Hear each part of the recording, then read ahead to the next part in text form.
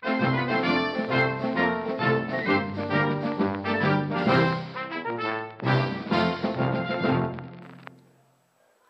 boys and girls, we're going to show you how to strip down and service a vice, what you've used during the course.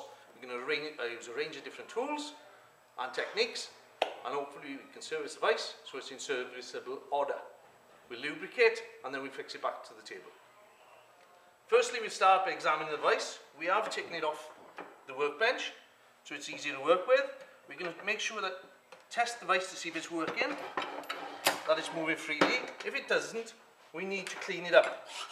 So probably we need to file some of the straight edges to remove any burrs. Therefore the vice will come apart. First job we're going to do, we're going to tip it upside down so we can access some of the bolts underneath. And just looking at this vice, wherever it's stripped down and serviced it previously, I've used different size nuts and bolts. We'll start off, we'll remove the square-headed nut, and then we'll use the socket and ratchet to remove the other side. All this area here is part of the quick release mechanism, so if you can see as I operate the lever, the block lifts up out of the special thread which is called a buttress thread, and therefore it allows the vice to move freely. We're going to use an Allen key now to loosen the front.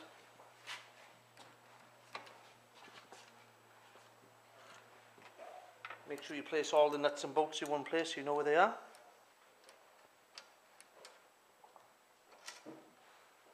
And then you'll remove the quick release mechanism and the buttress thread.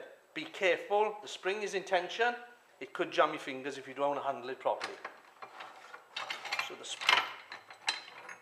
we've got the quick release mechanism, if you look at the specialised thread there, and we've got the saddle that lifts the block in and out.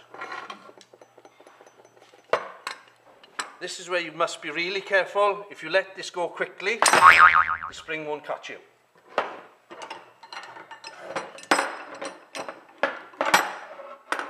Again, place all parts to one side so you can see them, and then you'll know exactly how they go back together. Turn the vice back onto its base. Remember there's a washer fitting inside there which will fit on the end of this shaft when we reassemble it. If you like to just notice the different shape on this thread, it's very sharp on one side and it's tapered on the other. Therefore that allows this block to slide and to lock. Back to the main part of the vice, we're now going to slide it out. Remove the faces of the jaws.